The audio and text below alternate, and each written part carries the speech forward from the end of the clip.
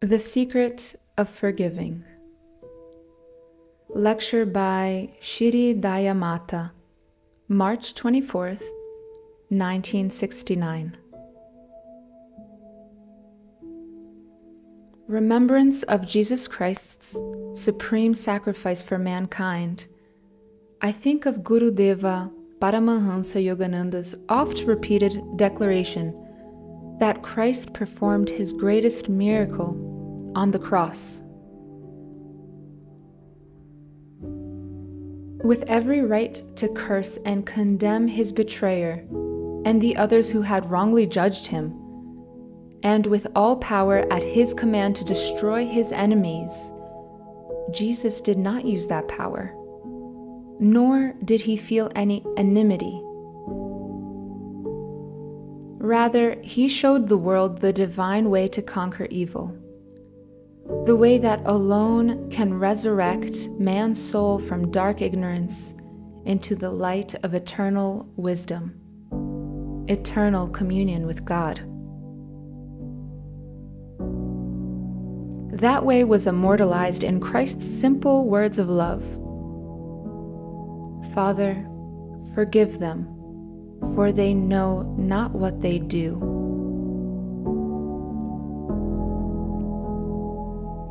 This is an extremely important message for mankind even today, a message that each one of us should apply in our lives if we would keep the light of divine love in our hearts and in this world.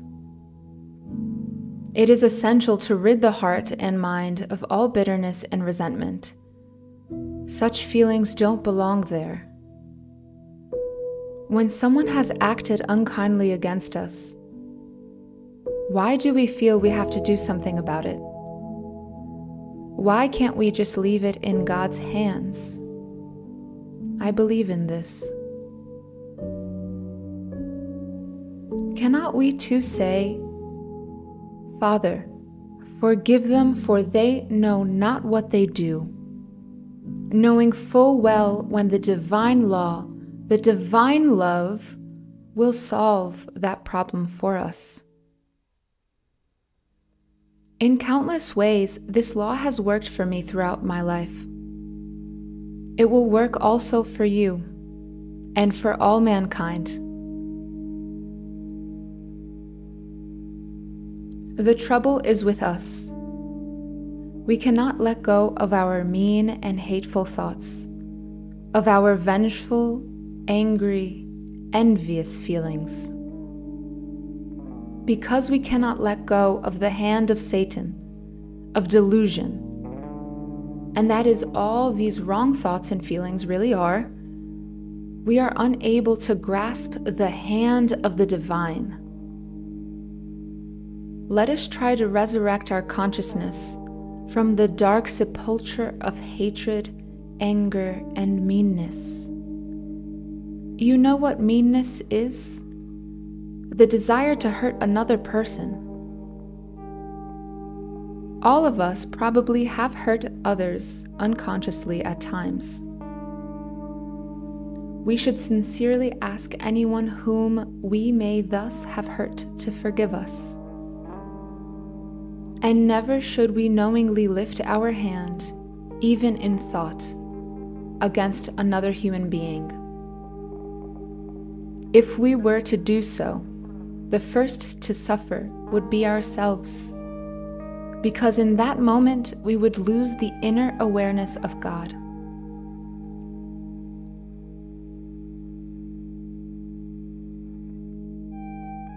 Seek realization of the soul, repository of love. There is but one desire in my soul for you. Because of the joy, the sense of peace and security, and the great love that I find in my own soul, I crave to see each one of you bathed in that divine consciousness. True, it is very difficult to achieve that consciousness, and very difficult to hold on to it. My duty, therefore, to those of you who are striving to change your lives in a divine way, is to remind you when you stray from the goal and to urge you to follow ever more deeply, ever more sincerely, ever more devotionally in the footsteps of our Guru. Guru Deva was the very embodiment of kindness, love, forgiveness, and compassion. There was not one mean or selfish streak in him, yet some misunderstood him, even as there were those who misunderstood Christ. When one has habituated himself to darkness, his eyes cannot stand the light. It is blinding. So when anyone turns away from the light of understanding and right behavior, and steeps himself in the darkness of self-pity and self-interest and self-concerns, he resents anyone or anything that reflects that light. If he were receptive to it, he would find that it brightens all the corners of his consciousness and of his life, and gives him the very things he craves, but has not applied the right principles to achieve.